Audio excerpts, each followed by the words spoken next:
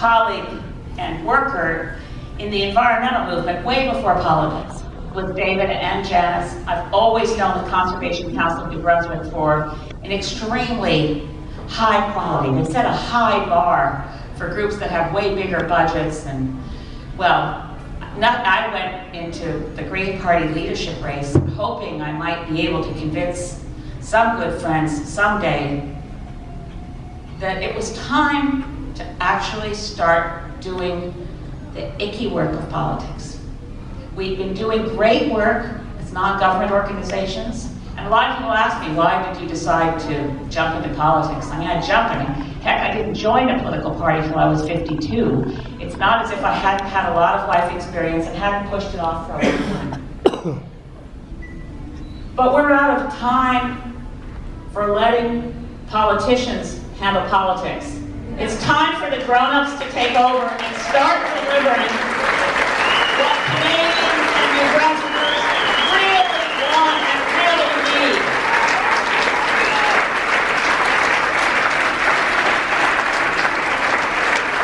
And I don't mean it pejoratively.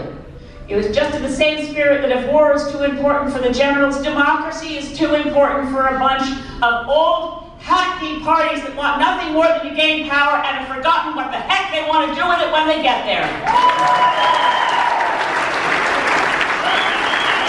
New Brunswick needs Greens. New Brunswick, we met today, we had a wonderful day meeting with students at University of New Brunswick and St. Thomas University. Yes, you guys. And I had students say, my vision for 20 years from now is, can we get out from under the Irving zoning everything?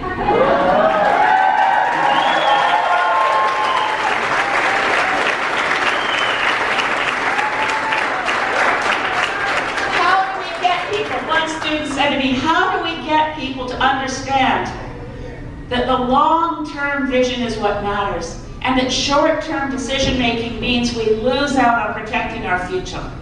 Maintenant, nous avons besoin, non, on doit agir contre la crise de changement climatique. On doit changer les politiques de confiance, les décisions les plus faciles. On doit faire les décisions difficiles parce que nous avons les défis et on doit faire face à les défis qui sont menaces à notre avenir.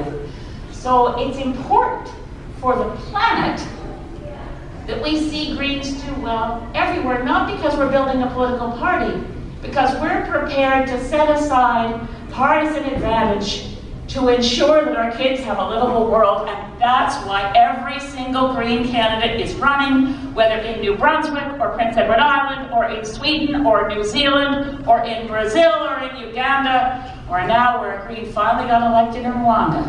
Greens run everywhere.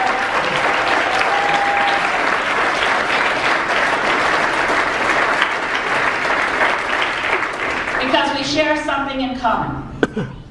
What we have in common is an understanding that we have a sacred obligation to our future, to our own children. We used to talk of future generations and the climate crisis as though it was out there. You know, we can think, oh yes, my grandchildren's children. Given what's happening now, the flooding now, the forest fires now, sea level rise now, we're not talking about a future generation. We're talking about the children whose names we know and whom we tuck into bed at night. We are talking about our own children, and we have to secure their future, and it is not a political game, it's real.